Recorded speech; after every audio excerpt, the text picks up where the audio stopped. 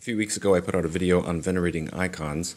In this video, I want to interact with some of the responses put out by Craig Truglia, and hopefully maybe if some of these points will come up in other response videos that come out, that could also be productive for those as well. I have 5 specific points of data that I'll work through. Before diving in, I do want to take a second and just explain 2 reasons why I want to engage with these. The first is for relationship. Man, it is so easy for in the world of online apologetics for things to escalate into negativity. Craig and I had a talk on the phone this week, and we disagree on this topic pretty vigorously, but I think we're both trying to work at it because I think neither of us wants things to escalate into negativity, and unfortunately that seems to be the norm. I mean, honestly, the world of apologetics, it tends to be that, as the years, I don't know why this is, but sociologically and in terms of human nature, there's some reason for this, I'm sure. But we're very tribal, and it tends to settle into mutual enmity. And that's not, none of us want that. We don't want to, so we're working at it. So, and the thing is, I'm a realist about this. I understand we're not necessarily all going to be best friends in our different traditions. But even if it's just neutral, and it's not escalating into toxicity, that's a good thing. Because when we start attacking each other, hating each other, that's bad. Now, sometimes for that, to retain that, you have to avoid people. I block people. I stop talking. I sometimes have to say, look, I don't think we should talk anymore about this, because sometimes you realize productive dialogue is not going to be possible for whatever reason. But other times, talking helps, And Craig has expressed a concern that I haven't given his arguments enough consideration, and I've become more aware that he really, I think, is concerned that I haven't kind of engaged with some of the things he said in a dialogue we had a little over a year ago. So I thought maybe it could help to just work through these, just talk through them, and give my take on them. What I'll really try to do here is communicate respectfully so that we don't have any further escalation in terms of where we disagree, in terms of it getting negative. But I also want to lay out my concerns and disagreements openly and honestly, and showing courtesy wherever you can, but also not shying away from working through things. That is what I have in mind when I talk about irenicism, being irenic, aiming for peace. It's not an avoidance strategy. It's more, let's argue in the spirit of James 3:17. I'll put this verse up because it's so good as a target to aim for. Of course, we're all going to fall short in this, so I'm not saying this is what we're all already doing, but this is a great target to aim for. Okay, that's the first reason. The second reason is for those seeking along, seeking the truth about this topic. Because Craig has claimed that I'm refusing to engage them, what some people experience this as is, Gavin's not being honest with the data. He's being selective. He's giving a partial presentation of the data. He's only showing what supports his view. And so you find people in the comments saying Gavin's being dishonest. Now, I never take that personally. That's just a part of the dynamics. Again, one of those other tough sociological dynamics is the suspicion that comes in, undue suspicion. Man, Satan really gets us with that. When you start being unnecessarily suspicious, that's not good. But that happens in all directions, by the way. I'm not saying this is for one side or the other. This is just human nature. But so I don't take that personally. I totally understand how that is just going to be inevitable for anyone publicly saying anything. I mean, if you say anything about anything in the year 2023, I'm recording this in January of 2023, and you say it publicly, you just look out, But that's fine. That's the way it is. But here's the thing: is I just for the sake of the truth, for the sake of people understanding the honest, because people aren't going to go through and buy Ernst Kitzinger and buy the book by Brubaker and Haldon and Richard Price and read through the Acts and so forth. And so if people get this idea that Gavin's misrepresenting the data, that allows them to dismiss me, and honestly, they're not getting the truth, because I am not misrepresenting the scholarship on this. And so I think it's unhelpful if people get that impression. Now, Craig's not said that specifically, so that's what I'm saying right now isn't on Craig so much specifically or directly. It's more just the general, because I think people experience this and they're seeing Craig bring up like, this point from Tertullian or something like this. They're saying Gavin didn't talk about that, so is Gavin that's the concern. But I just want to, so that's why I work through each of these points. But I do want to explain that again and reiterate this. What I am saying, what I said in my initial video, which I was painstakingly careful to try to be fair in that, is thoroughly conventional in the scholarship. I'm not misrepresenting the scholarship. There is a massive gap between what's just status quo, accepted, non-controversial in the scholarship on this, and then the popular level awareness and consciousness of this issue. I quoted Richard Price in my opening video, who said the iconoclasts claim that reverence toward images did not go back to the golden age of the fathers, that's between Nicaea I and Chalcedon, still less to the apostles, would be judged by impartial historians today to be simply correct. The iconophile view of the history of Christian thought and devotion was virtually a denial of history. What I pointed out is that is thoroughly standard fare. I referenced the 2021 Brill book, lots of different multi-author edition, the initial essay by Mike Humphreys, long essay, references a scholarly consensus about the emergence of icon veneration in the 6th and 7th century. I referenced the older view by Ernst Kitzinger, Peter Brown, and others that it's 6th century, and then the more recent view by Brubaker and Haldon and others that it's 7th century. So for those who want to say, Gavin, you're misrepresenting the scholarship, I would like to ask, if I am being misleading with the data, then the entire scholarship on this point is being misleading on the data, or at least the mainstream bulk of it. Maybe there's an obscure book here or there. In fact, what I did in my opening video is just work through the data points that are the standard front and center issues in the literature. If you read Robin Jensen, he's got another article and then a contribution to the Brill book. The topics he goes through are almost exactly parallel with the ones I go through. So I'm not trying to like consciously pass over something, in no way. I think the reality here is that the 5 data points that Craig mentioned in our dialogue and some of the other ones he's written about are not mainstream. And I do not mean that as an insult. Not saying it's not main. I think Craig would probably agree with that, that it's not mainstream in the scholarship. I think he'd agree with that. Again, there's this big gap between the scholarship and then what you'll get more in like online apologetics type contexts. And that's not a slight to either. I don't mean to be too, I don't know, like highbrow in referencing the scholarship. I'll say more about that in a second. But just to be clear, like the scholarship has weaknesses. You know, I've talked about this before, that apologetics and scholarship both have different strengths and weaknesses. Neither realm is entirely good or entirely bad, but they can actually be really good for each other. They can hold each other in check in some ways. So I'm just saying, I think the reason Craig's arguments haven't really come up yet is honestly it didn't really even occur to me, because I was just working through kind of what's front and center in the scholarship, the main issues that are generally at play in this discussion, and so forth. And there really is a gap here. I mean, it's just sort of just obvious, I think, in the scholarship that icon veneration doesn't go literally back to the apostles. And even so, this is why, you know, most will argue for it as a development. So Roman Catholics typically will use development of doctrine as a way to explain this, sometimes Anglo-Catholics as well. And Eric Ybarra had a great Facebook post talking about this.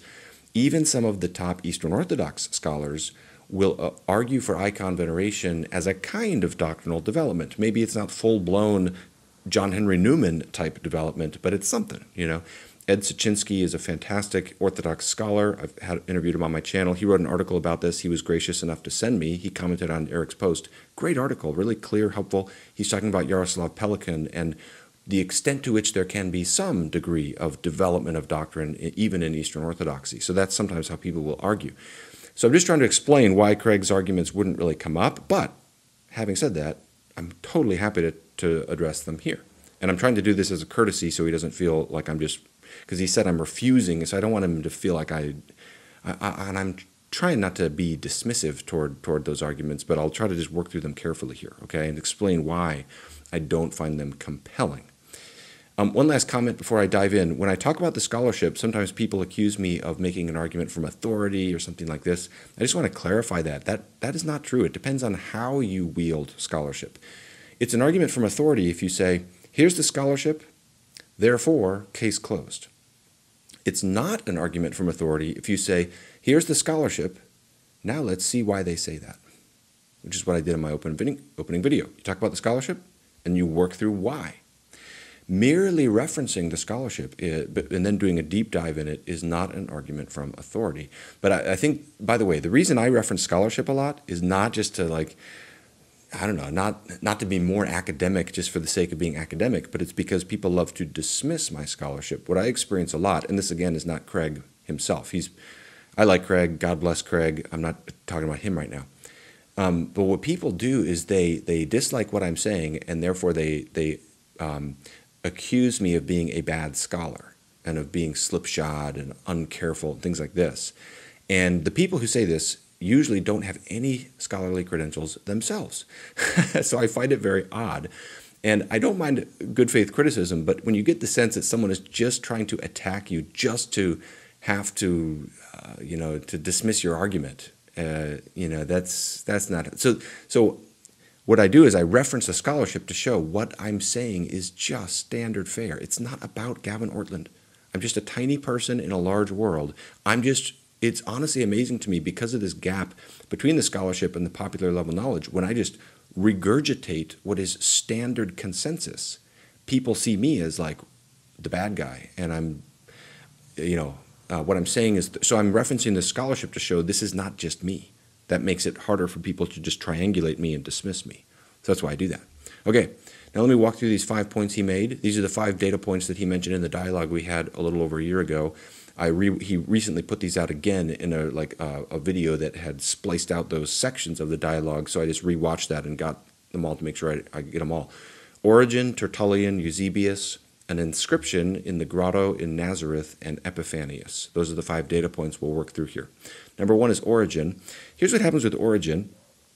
As I mentioned in my initial video, especially as is evident in his interactions with the pagan critic of Christianity, Celsus, he is thoroughly opposed to cultic use of images, and he just makes it very clear. He's just, explicit, emphatic, and repeated. As I say, I use the words resounding and unanimous to describe the early church in their rejection of cultic use of images.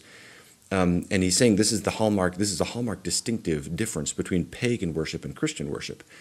But then in Contra Celsum 8:20, he speaks of our statues, altars, and temples. So people latch onto that and say, see, he can't be meaning it literally, that we don't use any images.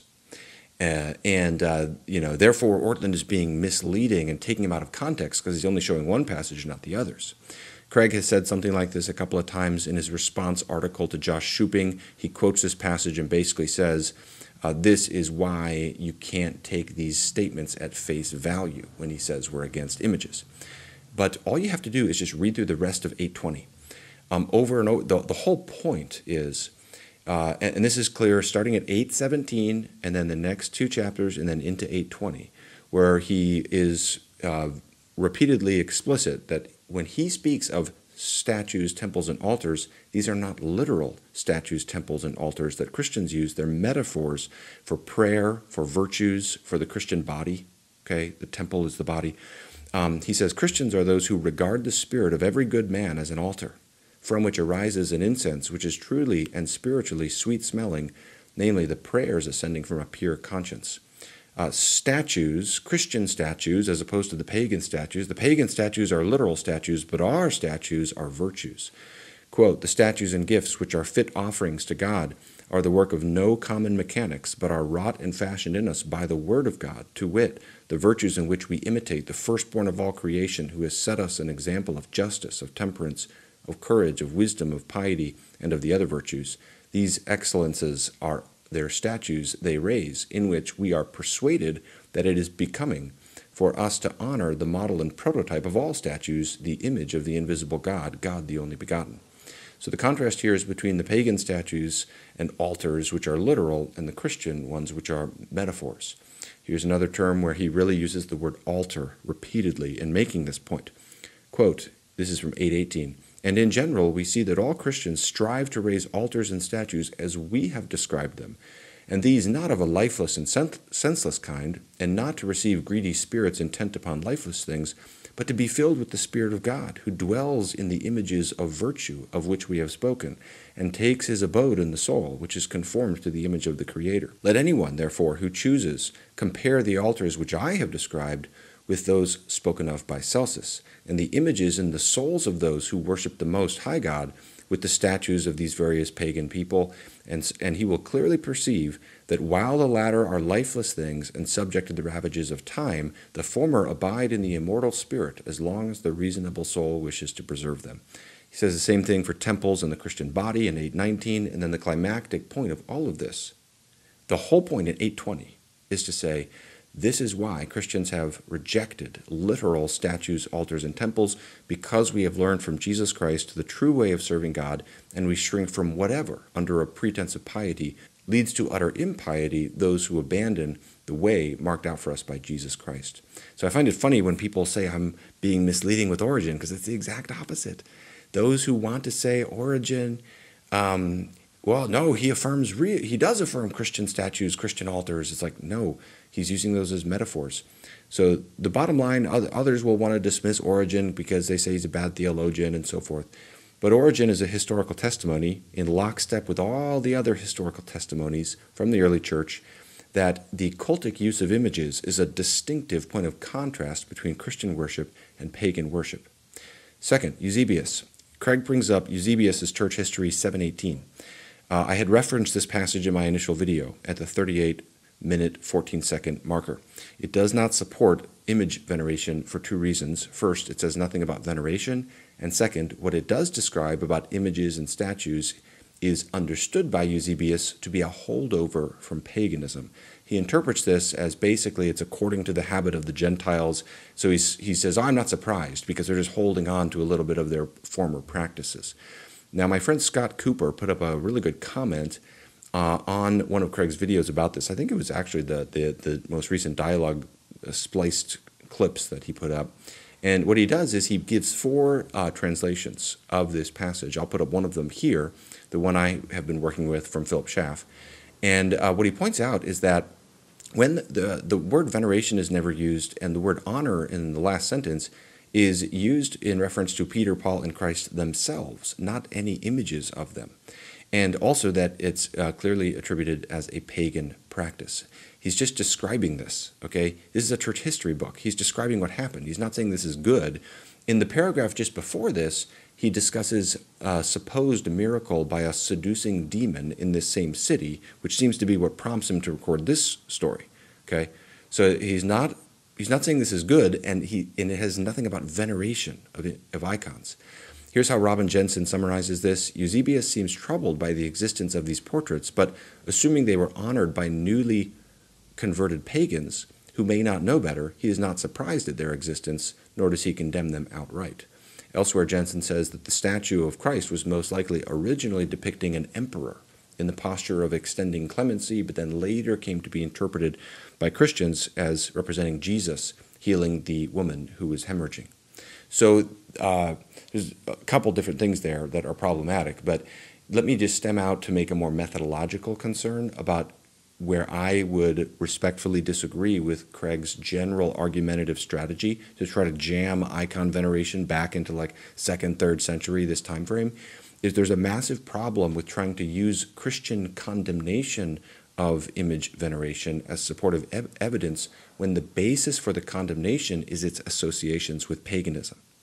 So I think part of the strategy here is to say, oh, well, it's being condemned, therefore it must be in existence. But if it's being condemned as pagan, as a holdover from paganism, or some of the other things I'll get to in a second, it's even worse, then that's not a good supportive evidence that this is a Christian practice.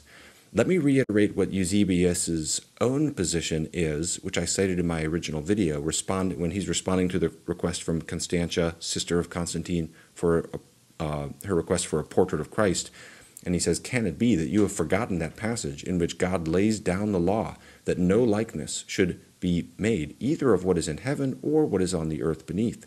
Have you ever heard anything of the kind, either yourself in church or from another person? Are not such things banished and excluded from churches all over the world? And is it not common knowledge that such practices are not permitted to us alone? What I pointed out is that Eusebius is often called the father of church history. He knows the early church better than anybody. If he's saying it's common knowledge that this is universally condemned, then this is going to result in a problem if you're trying to use his recording of this as a result of a holdover from paganism in this one particular location to try to say, oh, this actually goes back to the apostles.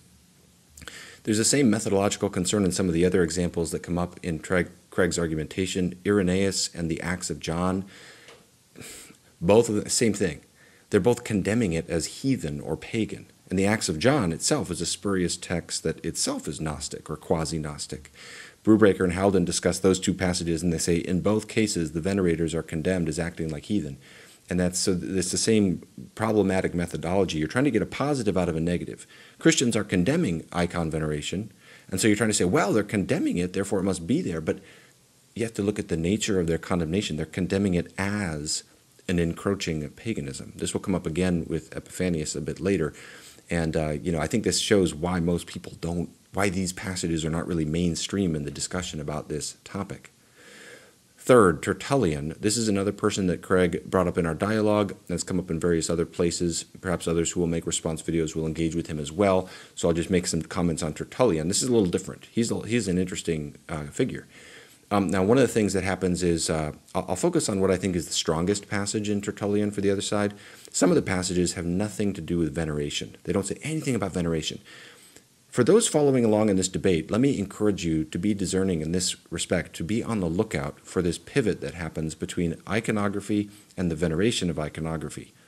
You can't just leap from one to the other without a warrant. But this happens over and over again. It's like clockwork, where we'll say there's no veneration of images in the Bible or the early church, and the response relentlessly will be, what about the catacomb paintings? What about the temple iconography? Over and over, this mistake is made, but you can't just pivot from icons to venerating icons. Similarly, some of the passages in Tertullian aren't about icons. And this is another one of the pivots you'll see, is from relic veneration to icon veneration, or from the respect or honor given to some other physical object to icon veneration. Now, these are not the same. Many of the iconoclasts in the 7th and 8th centuries and into the 9th century were fine with relics. As I explained in my initial video, icons have a very specific theology associated with them concerning figural representation. So, what is given to the image passes on to the prototype. This is the idea. So this is a very specific practice. And you can't just, without warrant, pivot from relics to icons back and forth like this. So that addresses some of those other passages in Tertullian that people might want to bring up. But let me address the one that Craig can point to in his book on idolatry that I think is a reasonable point that should be interfaced with here.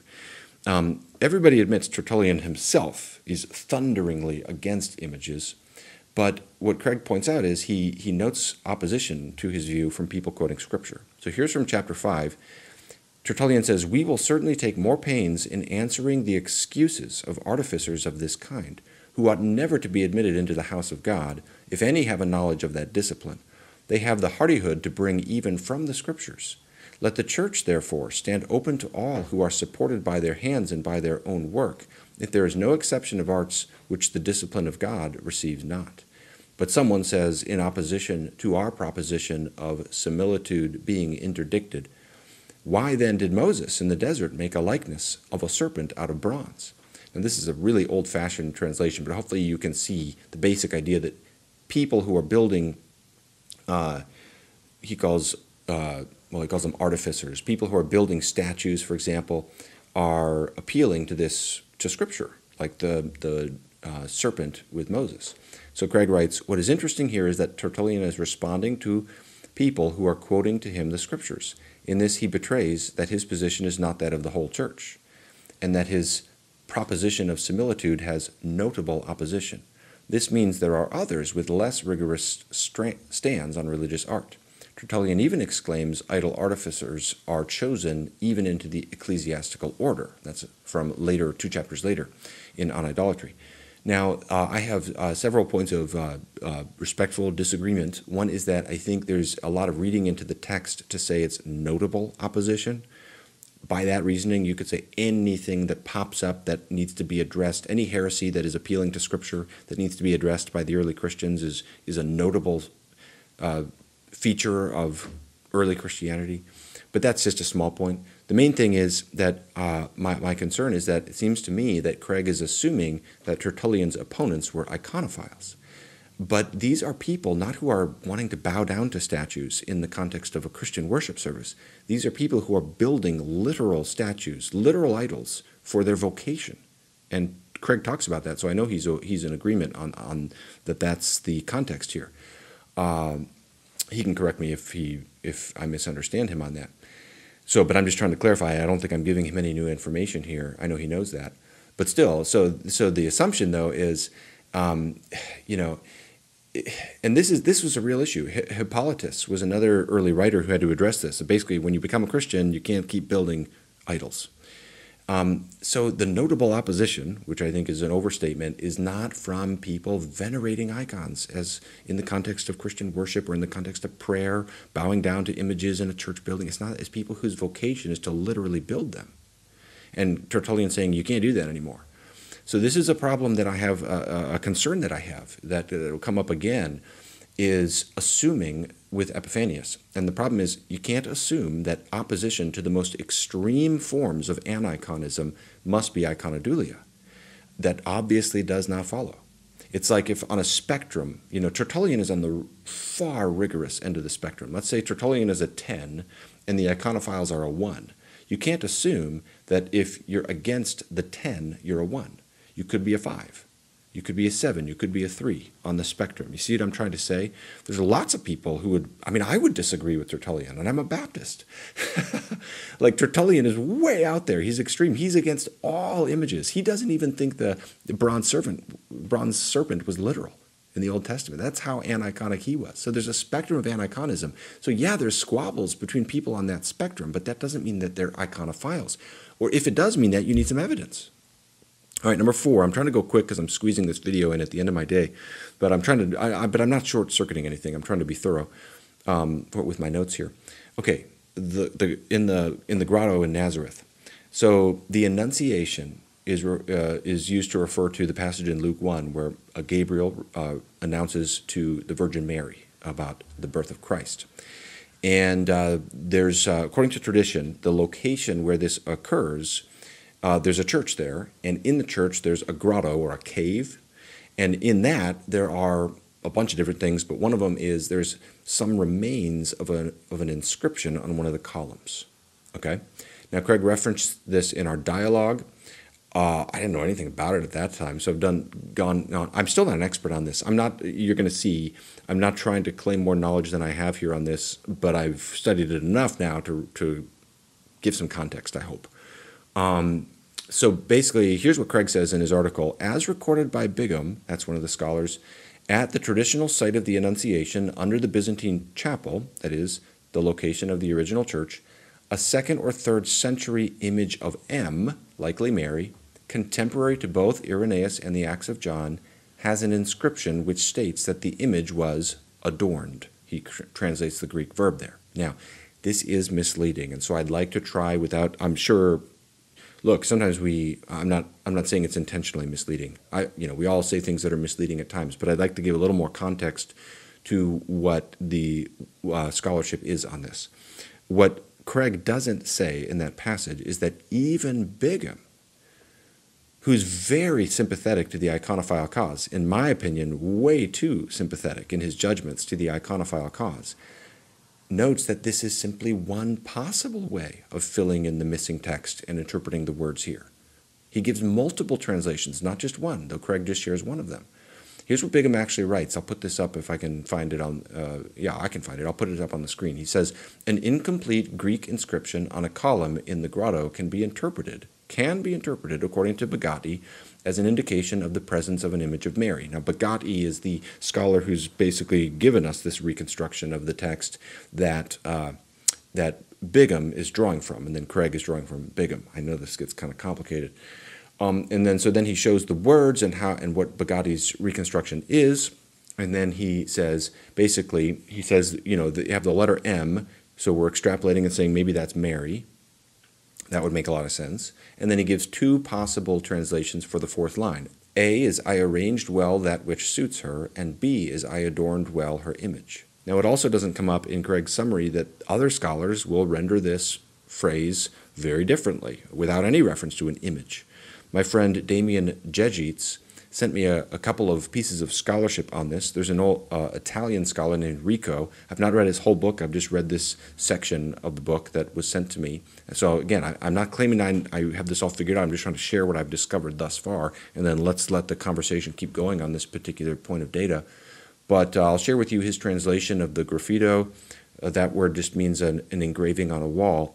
And I'll put up this passage from him first where you can pause the video and read it if you want. He's basically saying, he references Bugatti and he says that's one possible way to reconstruct the text, but he favors another way. And then I'll put up his translation. In the holy place of M, possibly Mary, I wrote, I adorned. There's no references to images in that. Here's another article by a Polish scholar that a friend sent to me, which points out this: the rest of the graffito aroused controversy in the way it was read. Unfortunately, the end of the inscription is damaged. However, it has been supplemented. The reading of ikos, Greek word for image or icon, is not unambiguous because it involves incorrect spelling and a different conceptual scope of this term at the time. Depending on the ikos translation, the surviving fragment of the inscription was interpreted, I honored her image, or I honored her as befits. Now again, I'm not claiming to know. I have no idea what the truth is about this. I'm just trying to give you everybody a fuller picture of the scholarship, because all this ambiguity and all these multiple possibilities are shaved off if you just read through this one paragraph on Craig's article, and it makes it sound like, oh, it's just this is what it says. It's like, no, what we have is a couple of words on this column, and people are trying to reconstruct what it might have said.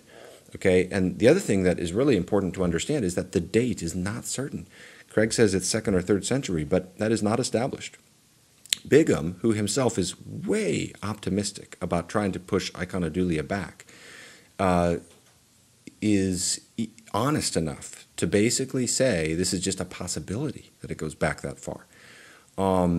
So he summarizes a bunch of archaeological points of data, including this one, and then he says, quote, our study has hopefully shown that nothing stands in the way of supposing that the artistic development that took place in the post-Constantinian centuries has roots that go far back into the pre-Constantinian period.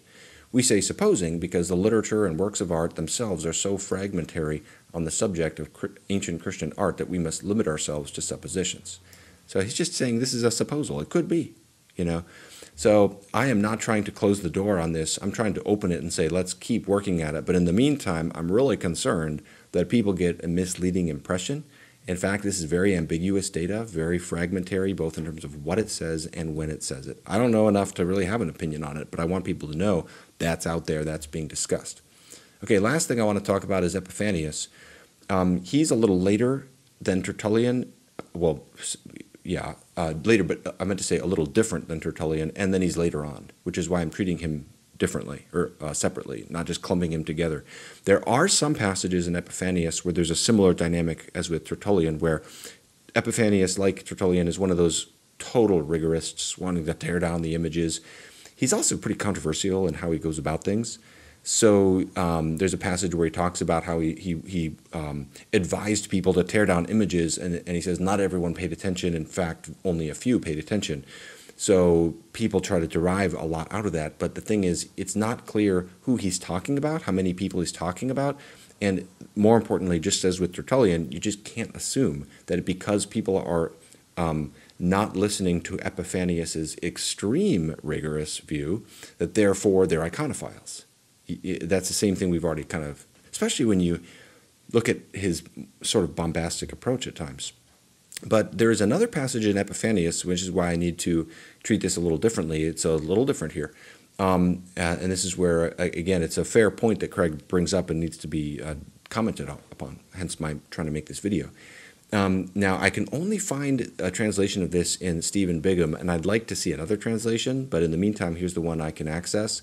Basically, Epiphanius is railing against image veneration on, and then he anticipates this response. But you will say to me, the fathers detested the idols of the nations, but we make images of the saints in their memory, and we prostrate ourselves in front of them in their honor.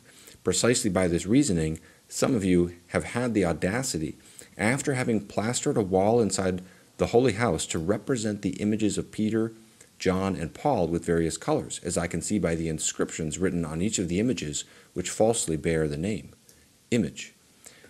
These inscriptions have been written under the influence of the painter's insanity and according to his twisted way of thinking.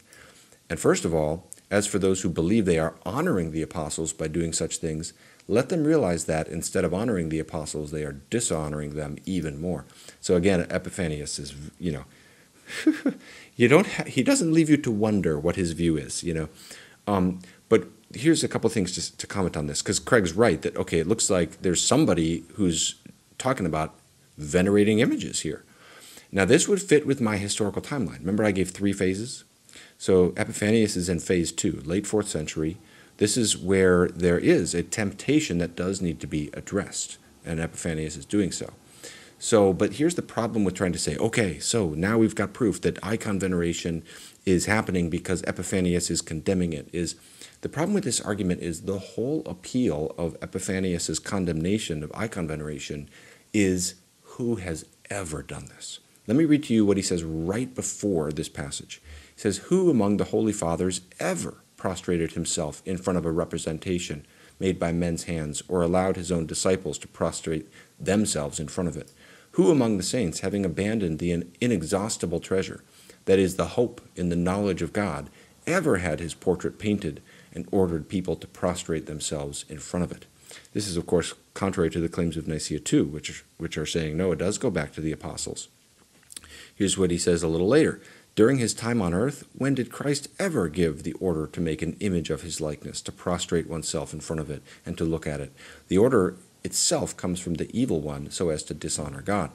So one of the things you can note is Epiphanius has no sense of this idea that the incarnation somehow changed the rules with respect to the second commandment.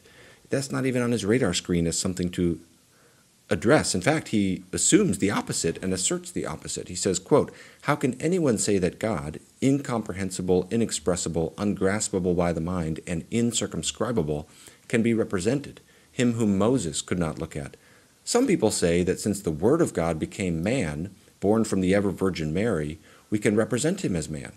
Did the Word become flesh so that you could represent by your hand the incomprehensible one by whom all things were made? He also has no awareness of the distinction between veneration and worship. He uses the word prostrate, doesn't seem to even feel a need to defend this or address this. He says, quote, may the gangrene not spread, for God in all the Old Testament and the New Testament suppressed these things, saying exactly, you will prostrate yourself in front of the Lord and you will worship him alone.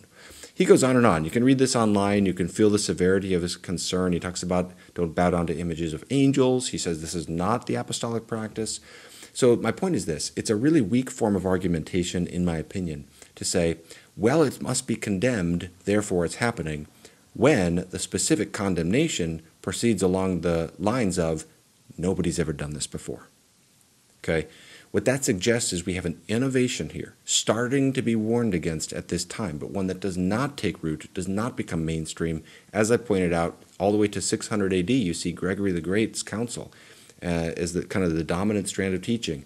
Use images for didactic rather than cultic purposes. They're for teaching, but don't adore them. So it's the contrast at that time for Gregory is still like that. So hopefully that helps people kind of follow along with these points in the discussion. Okay, final comment. This is unrelated to Craig, but just I've seen it elsewhere. I thought, hey, I'm making this video. Other people are going to be engaging with this topic. I've seen this in a lot of comments. Totally fair point, so I wanted to address it here, just throw it out here at the end. What about the Oriental Orthodox?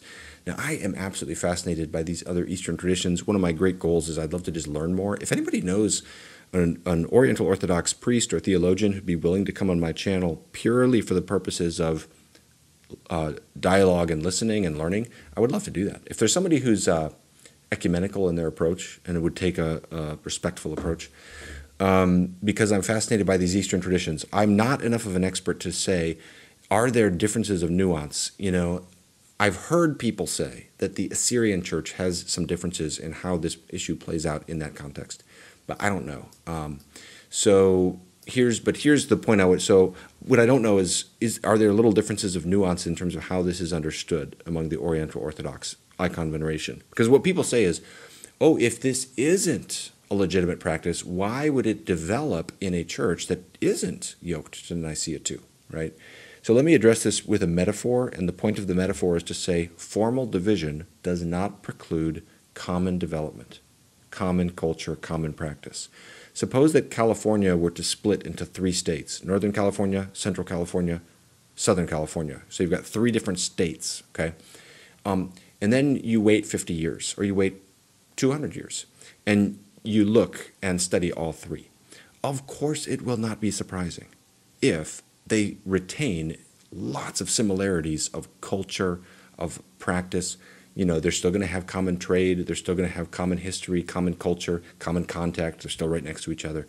So this would be basically my way, just to, if people are curious how I address this, to address this point about the development of icon veneration in other Christian traditions, in addition to Eastern Orthodox, Roman Catholic, and then of course the Anglo-Catholics, is it's just not surprising at all. Because again, as I said, idolatry is the perennial temptation of the people of God. It's ubiquitous in the surrounding pagan cultures, so forth. So hopefully, I don't know, you know, somebody might be curious about that.